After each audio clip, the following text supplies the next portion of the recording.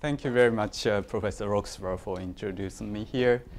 And it is my great pleasure to be here and give my talk to such a wonderful audience at Harvard University. So let me start my talk from now. So in December 1596, Sultan Mehmed III made a victorious return to Istanbul from his Hungarian campaign against the Habsburgs. This was the first expedition that had been personally led by a sultan since 1566, when Suleiman I marched to Hungary and died there during his campaign. After the heroic reign of Suleiman I, the Ottoman sultans were secluded and politically disabled to such an extent that they rarely stepped out of the Topkapı Palace and remained hidden within the impenetrable wall of the palatial complex. Therefore, the sultan's triumphal return in 1596 turned out to be a rare and momentous opportunity for the Ottoman government to display their royal presence to the public. And this is Mehmed III. The reception of Sultan Mehmed III was organized in a well-prepared manner. Two contemporary Ottoman historians, namely Selanik'i and Abdülkadir, record the series of ceremonials and festivities that took place within and outside of Istanbul in honor of the Sultan's arrival. Before the arrival of Mehmed III from Edirne, Safiye Sultan, his mother, and thus the most powerful figure in the court, moved to the recently renovated Davutpaşa garden on the outskirts of Istanbul. Other members of court greeted the army on an open field nearby. Alongside them were merchants of the bazaar, Armenians, Jews, and Christians, who formed lines of approximately 1 kilometer with a variety of textiles in their hands. After sacrificing animals at Edirne Kapı here, the party marched into Istanbul altogether. For 3 days and 3 nights, lights illuminated the city and anchored ships, while shops were decorated and the salute of guns roared. Soon after returning to the Topkapı Palace, the Sultan and his retinue paid a visit to the ancestral mausolea in Eyüp, where they made donations to the poor. This unique event raises several questions about the relationship between Ottoman ceremonials and urban structure at the turn of the 17th century. Was this a traditional way of welcoming a triumphal sultan? Why was the vicinity of the Davutpaşa garden chosen as the first venue of reception? And were there any other ceremonial venues? What kind of ideology and intention were behind the spectacle? Can we compare the Davutpaşa garden to the Timurid suburban gardens of the 14th and 15th century in Central Asia, which inherited the Persian Islamic garden tradition and were also used for imperial banquets? I would like to analyze this case from 2 different perspectives. First, royal suburban gardens in Ottoman Istanbul need to be interpreted within their political and ceremonial context, since they played a significant role in the Ottoman court as well. Court ceremonials and imperial symbolism that seem to have once been assembled in the Topkapı Palace started to be partly disbanded and disseminated to the royal gardens from this period on. In addition to the above-mentioned Davutpaşa garden, I will discuss the Üsküdar garden on the Asian side of Istanbul, which was also another hub of suburbia and ceremonial venue.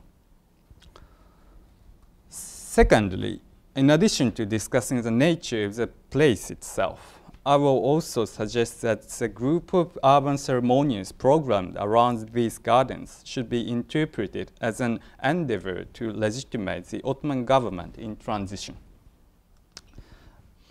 As I will discuss in the end of this lecture, a comparative examination of Ottoman ceremonials in the 16th century reveals that the social strata of participants, or at least those who were explicitly mentioned in chronicles, did change significantly in the latter half of the 16th century. Imperial ceremonials became more open to the public and involved townsmen who actively took part in the parade and assembly. Oops. And militaristic dramaturgy was another key part of ceremonials in the period. The demilitarization of the Sultan in reality was complemented by a ceremonial and fictional rendering as the Sultan as warrior. For example, the sword guarding ceremony of the new Sultan in Eyüp, another Istanbul suburb, was actually an invented tradition of the early 17th century, which started to be documented from the succession of Osman II in 1618. As new royal complexes in suburbia, both the Davutpaşa and the Üsküdar garden provided an important space for the redefined Ottoman urban ceremonials, which could not be installed into the existing facilities, such as the Topkapı Palace, since it was regulated by a rigid set of ceremonial protocols and the buildings corresponding to them.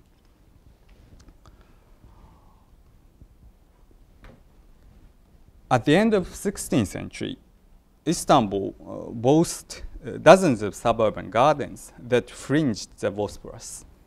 Several others were located along the Sea of Marmara or were built inland, like the Davutpaşa garden here. A classical work by Erdoğan gives the distribution and the approximate dates of construction for the gardens as shown here. Most of the gardens date back to the 16th century, except for several examples built previously. In fact, a substantial number of these Ottoman gardens share their locations with the Byzantine ones, where the emperors as well enjoyed a temporary stay away from the capital Constantinople. So, for example, the plot of a palace at Kalkedon, here, today is Kadıköy, on the Asian shore, later became the Fener Garden in the Ottoman period.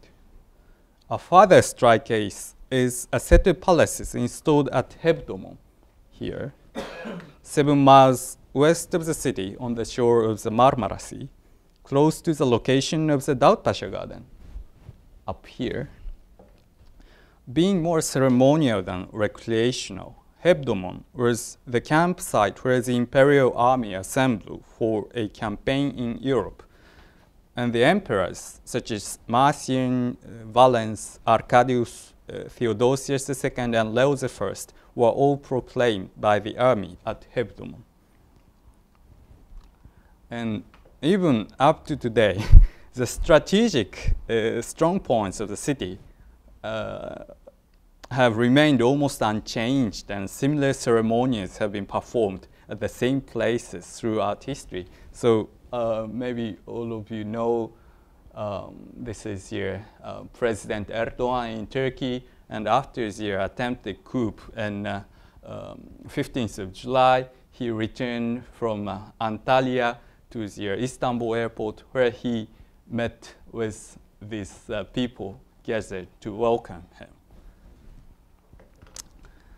And let us now return to Ottoman Istanbul again.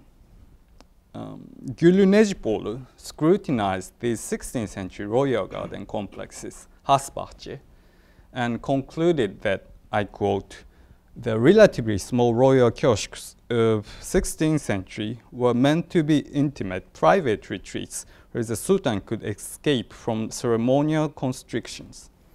Istanbul's extensive belt of royal gardens, which expanded the ruler's personal domain, beyond the nucleus of the Topkapi Palace into the suburbs, no doubt projected a potent image of power and royal magnificence, end of quote. So according to her view, they were, I quote, intimate semi-formal gardens, end of quote, which rarely functioned as political and ceremonial venues. A sultan and his limited number of attendants frequently visited the coastal gardens by boats only for a short stay.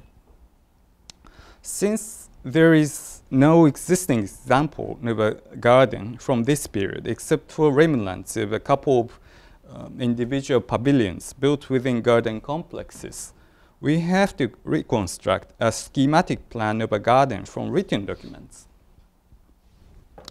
The Üsküdar garden was one of the Sultan's favorite retreats due to its close proximity to the Topkapi Palace. In the 1560s, an account of repairs shows that the garden complex had a large main palace, a kitchen, jasmine balustrades, a courtyard for yogurt makers, a large outer courtyard, an ice cellar, and dormitories for greyhound keepers and gardeners. Later account books also include several other pavilions named after the buildings. So this is a drawing from the late 17th century. So we can find out several pavilions as listed in the written documents. And this set of buildings was also described by a German traveler, Stefan Gerlach, who visited the garden in March 1576. After bribing a gardener, he and his companions were permitted to enter the complex surrounded by a high wall. Actually, we do not see a wall here, but maybe it must be around here, where they found a beautiful planted garden with several buildings and a pool under construction. The main big building with a dome was referred to as a king's house, ein Königliches house, which according to the gardener was used by the Sultan for dining and sleeping. It seems plausible that the buildings listed in the written documents all belonged to the private section of the court, not being designed for the official ceremonies such as an audience or a council. Most of these suburban gardens were landscape gardens and lacked geometric regularities, a fact which indicates the stylistic discontinuity between the Ottoman gardens and the contemporary Persian Islamic gardens. Unlike the colossal Timurid suburban gardens, in which royal tents were constructed for imperial banquets, their Ottoman counterpart in Üsküdar was a relatively modest and intimate space for the Sultan and a limited number of attendants.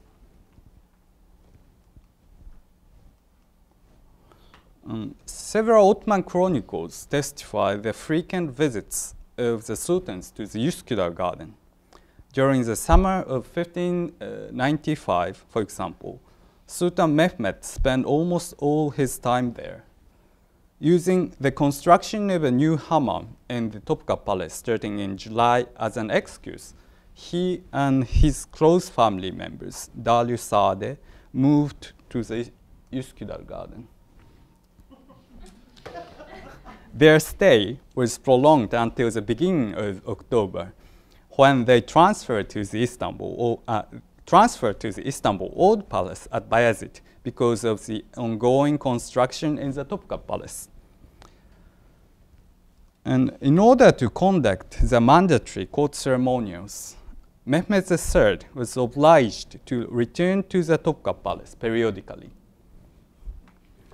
During his long summer vacation, such occasions include several petitions, arz, as a chamber of petition, arz odası, in the third court of the Topkapi Palace, where the Grand Vizier and other officials kissed the hand of the Sultan and reported the decision as the Imperial Council, the Divan. So actually this is the a scene of arts in the late 18th century. And since there is a foreign delegate here, the sort of way of holding the ceremonial petitions is a little bit different, but we can at least understand the atmosphere, how it was performed in the Topkapı Palace. As a matter of fact, major court ceremonials in the Topkapı Palace had been codified in detail by Mehmed II's Codex of Laws, Kanunname, most probably enacted in the late 1470s. Arts or petitions were to be performed 4 times a week at the Chamber of Petition here. However, judging from the description of Selanik's chronicle, which exhaustively records events, Mehmed III evaded this duty by receiving only 2 petitions a month in the summer of 1595. Unable to perform the ritual petition in the Üsküdar garden, which utterly lacked the space for the official ceremonials, the Sultan had to return to the Topkapı Palace, though sporadically. At the same time, this case indicates the plastic nature of Mehmed II's Kanunname, whose rigid regulations could be reinterpreted and mitigated in order to correspond to the transition of Sultan's political status and the diversification of his whereabouts. While the Üsküdar gardens in the proximity of the Topkapı Palace were the semi-private pleasure garden, lacking the space of political functions, the Davutpaşa garden on the European side did include some political functions and buildings. After his visit to the Üsküdar garden in 1595, Mehmed III chose the Davutpaşa garden as his summer retreat, both in 1597 and 1598. During 1596, he was absent from the capital because of the Hungarian campaign, which was followed by the victorious return and ceremonial at the Davutpaşa garden. What made the Davutpaşa garden different from the rest of coastal gardens along the Bosphorus was its distance from the Topkapı Palace. Since it was impossible to make a round trip in a single day, the Sultan did not return to the Topkapı Palace for the petitions. After moving to the Davutpaşa garden in July 1597, he stayed there throughout the month. Instead, the Grand Vizier, Ibrahim Pasha, had to visit the garden complex to make a report, cancelling a scheduled Imperial Council the next day. We can observe several other occasions when court officials such as the Grand Vizier or Sheikhul Islam were invited to the Davutpaşa garden for audiences, banquets, and honorific robing of Hilat. The only occasion when the Sultan returned to the Topkapı Palace was for the celebration of Eid al-Adha, or the sacrifice feast, which had to be celebrated with the court members and a large group of janissaries in the second courtyard of the Topkapı Palace. Of course, there arose a severe criticism against the Sultan's absence and transplantation of the audience function to the Davutpaşa garden. In the summer of 1597, several freshly appointed officials could not perform their regulated audience with the Sultan at the Chamber of Petitions in the Topkapı Palace before departing for the place of their post, Egypt.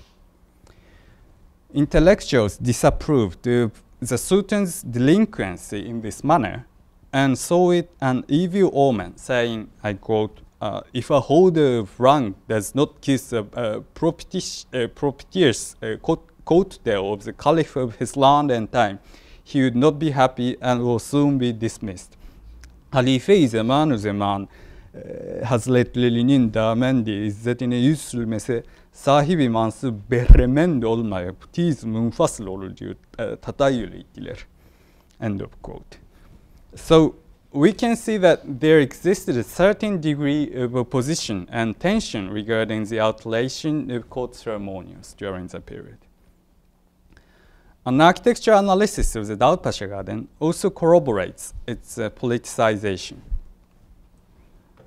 According to an account of repairs in 1703, the garden complex consisted of the council hall, Divanhane, the country privy chamber, Taşradaki Hasoda, and the pavilion of the Holy Mantle, Hılka-i Saadet Dairesi. Here, the term council hall is a little tricky and must be interpreted as a chamber of petitions or an audience hall for two reasons. First, as the case studies of Mehmed III's stay in the suburban gardens reveal, the council hall of the Topkapı Palace was the only legal venue for the imperial councils, which were never transplanted to the other royal facilities in this period. This was mostly due to the large number of bureaucrats that could not accompany the sultans to the gardens and who had to process and document in the Topkapı Palace. Second, the chamber of petitions in the Topkapı Palace had several names, including the council hall of the inner court, Divanhane Enderun. So the Divanhane of the Davutpaşa Garden must have been a building for the sultan's semi-private consultations, not the public councils. With this in mind, I suggest that the above-mentioned set of buildings in the Davutpaşa Garden in 1703 had their counterparts in the inner court, Enderun, in the Topkapı Palace. Being frequently visited by the sultans and their attendants, the Davutpaşa Garden began to be embellished by specific building types modeled after the Topkapı Palace's Enderun. Here. On the other hand, any architectural elements from the outer court, Birun, such as the council hall or the ceremonial courtyard, are hardly detectable in the Davutpaşa Garden. The omission of these spaces is also corroborated by the fact that Mehmed III had to return to the Topkapı Palace both in 1597 and 1598 for the sacrifice feast, which should have been celebrated in the second courtyard, here of Bilum. And the inner court was not only a private space for the Sultan and his close courtiers, but also a semi-political venue, as the existence of the Chamber of Petitions reveals. It was most probably starting at the end of 16th century that the Davutpaşa Garden began to be shaped as an imitation of the Topkapı's inner court.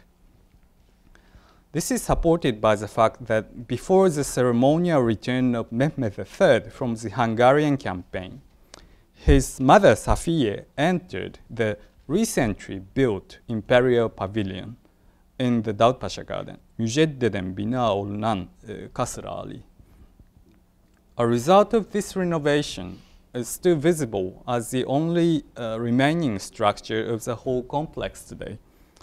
It is a two-story stone building called Taş Kasrı or Taş Köşk, namely the Stone Pavilion, which now functions as a reception hall at the Davutpaşa campus of the Yıldız Technical University. The domed audience room of the building is a hall of 10 meters square on the second floor. So this is the reception hall.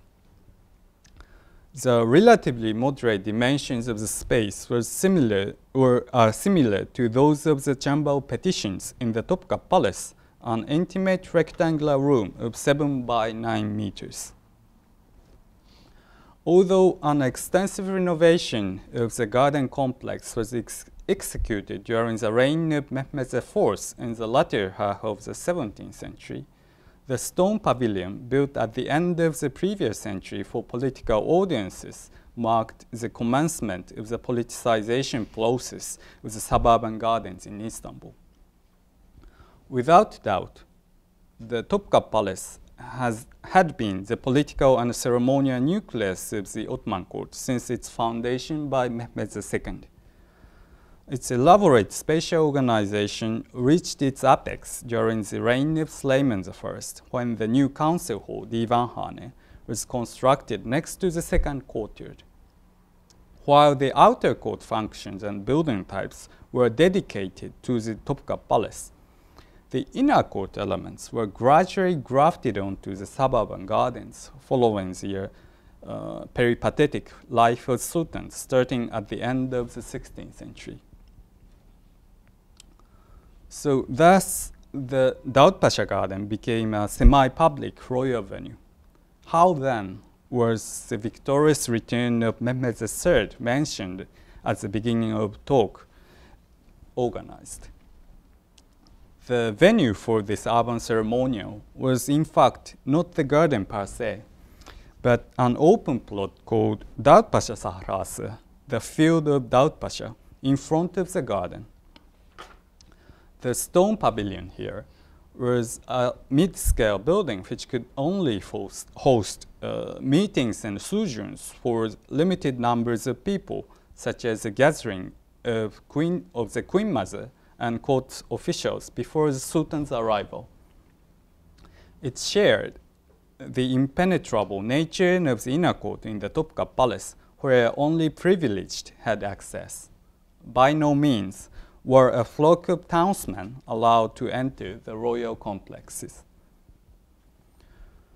In opposition to the seclusion of the Ottoman sultans, as underscored by Necipoglu, Boyar and Fleet put forward an antithetic interpretation of the sultans.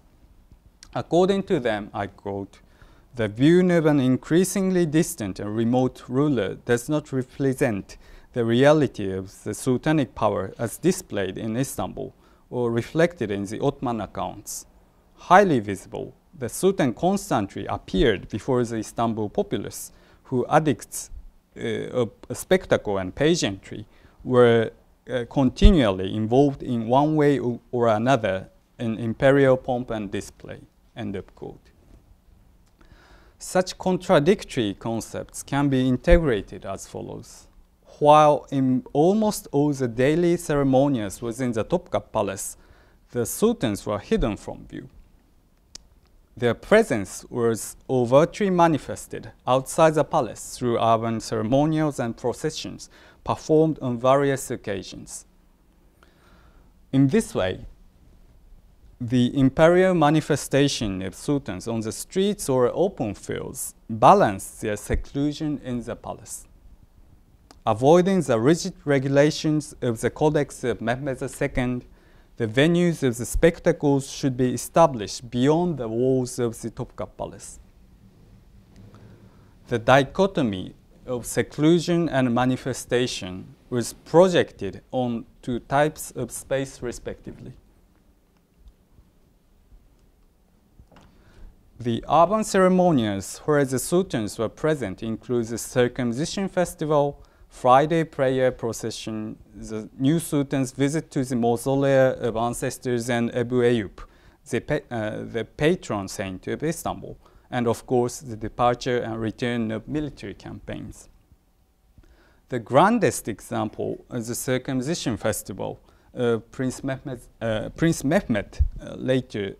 who is later to be Mehmed III as a sultan, in 1582, which is celebrated by the Istanbul populace for almost 2 months with numerous demonstrations and parades at Meydanı, the former Hippodrome Square in central Istanbul. The ceremonial in the vicinity of the Davutpaşa Garden was another urban sultanic representation. So this is a scene from Friday prayer procession, and this is 1582 Sur Hümayun, circumcision party.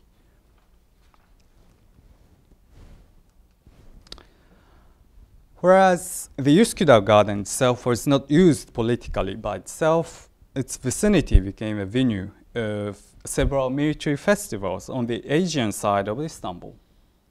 Just like its counterpart in the European side, the Üsküdar garden had an open field in front, namely Haydarpaşa Sahrası, the open field of Haydarpaşa.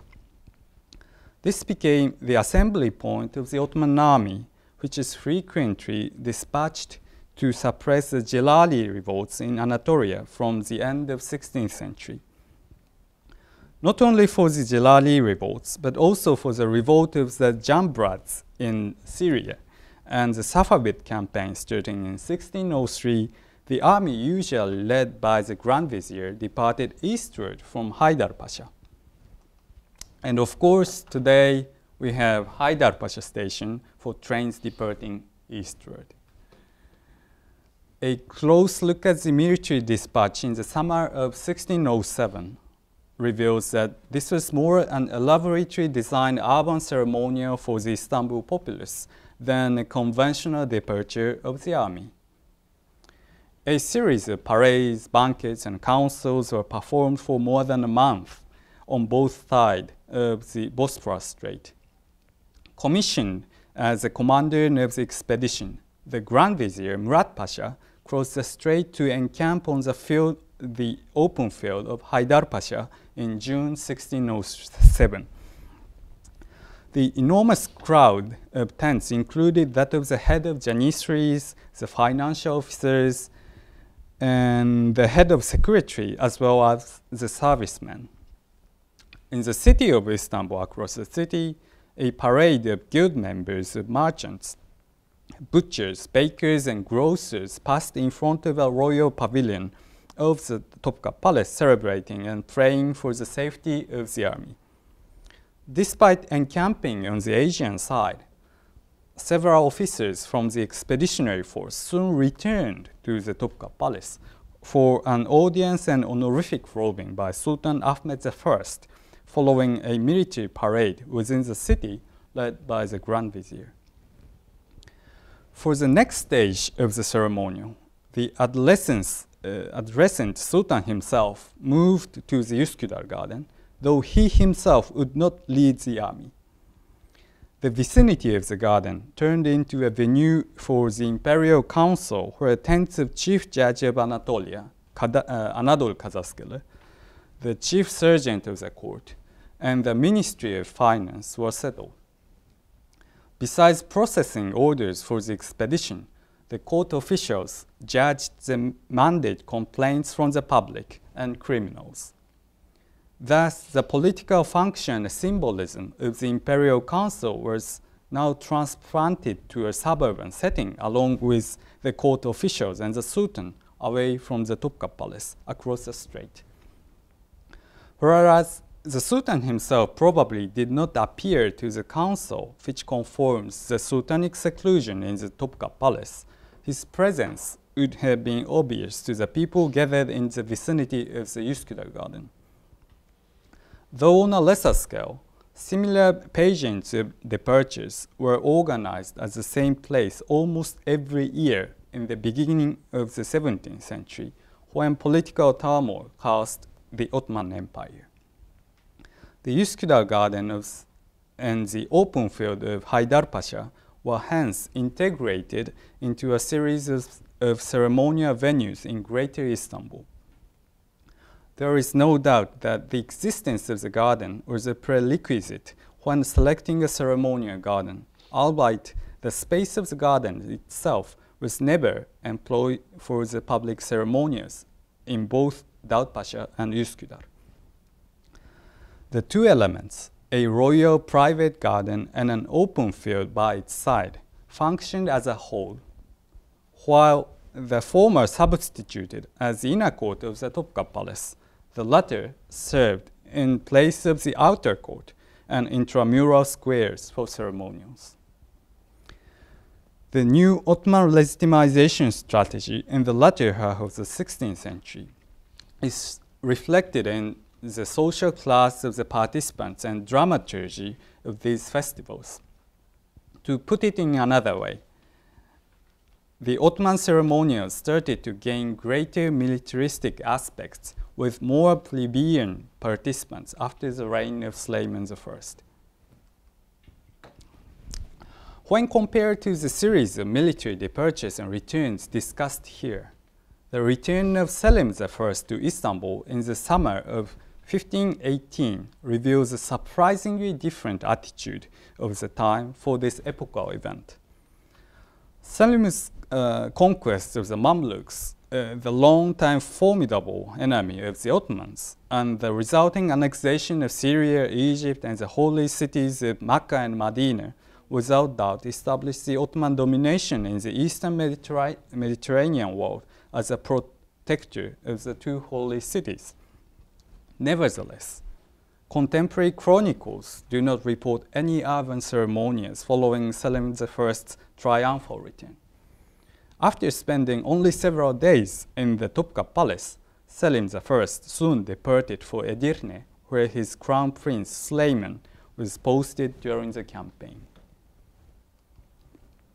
Like his father's return, the departure ceremonial of Süleyman I in 1521 for the campaign against Belgrade was conspicuously simple. A chronicle record only tells us that he and the army visited the ancestral mausoleum and the holy shrine of Ebu Eyyub without any festivities involving the Istanbul populace. After the death of Süleyman in 1566, his son Selim II returned to Istanbul. This event is narrated by Selanik'i, who describes not welcoming plebeians or magnificent processions, but an episode of havoc led by rebellious Janissaries. It seems that the departure and return of military campaigns were never celebrated and arranged as urban ceremonies with elaborate dramatic interpretation in these days. The later militaristic representations in Davutpaşa and Üsküdar were not the traditional way of magnifying the triumphal sultans from the golden age of the empire, but were in fact a well-organized celebration that hammered out a fictitious image of warrior sultan. This also accords with the publication of the sword guarding ceremony of the new sultan at the holy shrine of Ebu Eyyub in one of Istanbul's suburbs, starting in 1618. As in the tale of King Arthur and Excalibur, the act of guarding a legendary sword articulates the legitimacy and military strength of the ruler. It is surprising that no contemporary documents even hint at the existence of such a sword until Osman II's enthronement in the early 17th century, though his ancestors had paraded through Istanbul to visit the shrine. The sword guarding was apparently one of the invented traditions and ceremonials to underline the image of the warrior sultan at the turn of the 17th century.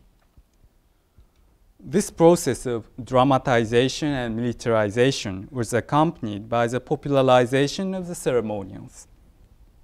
According to Terzioğlu, who analyzed the circumcision festival in 1582, I quote, "Elite and commoner partake in much the same way in the domain of laughter," end of quote, during this festival. At Meydanı was turned into a venue of parades and banquets in which the members of guilds participated, while the Sultan observed the scene from a belvedere in the Ibrahim Pasha Palace adjacent to the square. The streets of Istanbul also became a venue for various performances where, according to Terzioğlu, I quote, "ordinary spectators were much closer to the performers and may have even found themselves in the midst of various spectacles," end of quote. The ceremonials in the vicinity of suburban gardens demonstrated similar activities involving the general populace. On the other hand, early circumcision festivals were highly elite affairs. For example, the listed participants of the circumcision festival in 1457 were religious scholars, Sufis, local officers, and foreign delegates. A series of banquets, honorific robings, and fireworks were organized for these participants over the course of more than a week, while the participation of townsmen is barely mentioned in the chronicles of Kemal Paşazade, Aşık Paşazade, and Neşri. Even if you account for the author's elitist background, the absence of the populace in the chronicles indicates the intimate and exclusively nature of the festival in the 15th century, which reminds us the banquets, resm, in the Timurid gardens. So, based on this discussion, I can conclude now that the unique event of Sultan Mehmed III's victorious return in 1596 was the outcome of three architectural and ceremonial transitions that took place in the late 16th century following a new Ottoman political reality.